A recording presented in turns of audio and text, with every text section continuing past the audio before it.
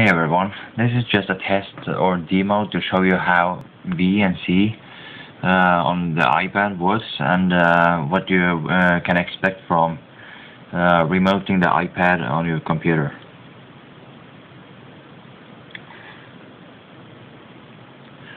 So this is what you get, a tiny little window which shows the iPad screen, but the little dilemma here is that the iPad screen is not fluid. It's kind of laggy, about 1 FPS or 1 frame per 2 seconds or something. It's really not very usable. But on the actual iPad, you can see the mouse here very clearly, and it's not lagging at all. The mail is here! Woo! Yeah, obviously I got mail. So anyways, let's try a game. Let's see, let's try new Angry Birds Space. And it's not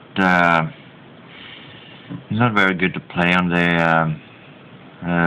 the iPad through the PC screen, because the screen turns black and pretty laggy, and it doesn't work. But anyways, let's see how it works. The Big Bang. Try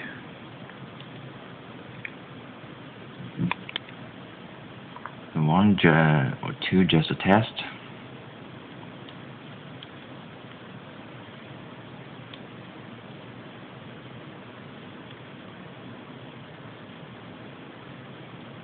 And it works. No problems at all. Except for the sound. Actually, no sound. So that is that.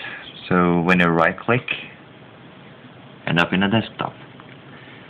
Press the middle one, you turn it off,